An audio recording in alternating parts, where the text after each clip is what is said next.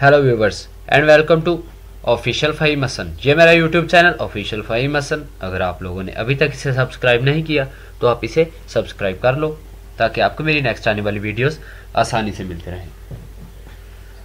आज हम बात करेंगे एडोब फोटोशॉप के पिक्सल्स के बारे में, रेजोल्यूशन के बारे में। मोस्टली क्या होता है कि हम डिजिटल कैमरास अफोर्ड नहीं कर सकते, मोबाइल की बनी हुई पिक्चर्स को हम जूम करते हैं तो पिक्सल फट जाते हैं।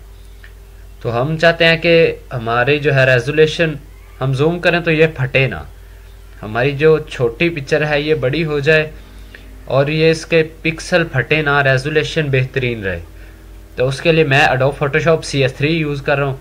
आप लोगों ने अपनी पिक्चर ओपन करनी है, उसके बाद मेन्यू बार में इमेज में जाना है, उसके बाद इमेज साइज में इसकी कंट्रोल शॉर्टकट की है Alt+Ctrl+I।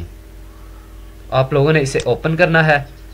तो इसके अंदर अब विड्थ, हाइट, डॉक्यूमेंट साइज ये सब कुछ आ रहा है। आप लोगों ने इनको नहीं कुछ भी करना, सिर्फ रेजोल्यूशन देखनी है। ये 150 है, इसको 500 कर दें। अब देखें क्या फ़र्क पड़ा। ये पहले है 150 और इसका साइज़ है 175.3K। तो अब इसे 500 जब करेंगे तो ये देखें 1.90 MB, मतलब कि पहले जो साइज़ था 175K था, तो अब 1.9 मतलब 2 MB की साइज़ हो रहा है। तो अब इसे हम ओके कर देंगे।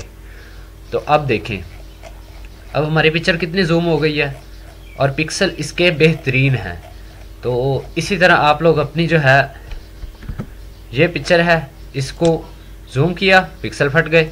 आप लोगों ने इमेज में जाना है, इमेज साइज में जाना है, रेजोल्यूशन इसकी ज़्यादा कर देनी है जिससे आपकी पिक्चर जो है साफ़ हो जाएगी, उसकी रेजोल्यूशन नहीं फटेगी और बहुत ही प्यारी HD फ़ोटो बन जाएगी। अब इसको हमने इतना जूम किया और इसके पिक्सल नहीं फटे, तो ये काफ़ी अच्छी ट्रिक है। तो इस तरह आप अपनी तस्वीर को भी रेजोल्यूशन को बेहतरीन कर सकते हैं, अपनी तस्वीर को बेहतर बना सकते हैं। तो ये मेरा YouTube channel official Faheem Hasan आप लोगों के लिए मुफीद वीडियोज़ लेके आता है, आप इसे सब्सक्राइब कर लो।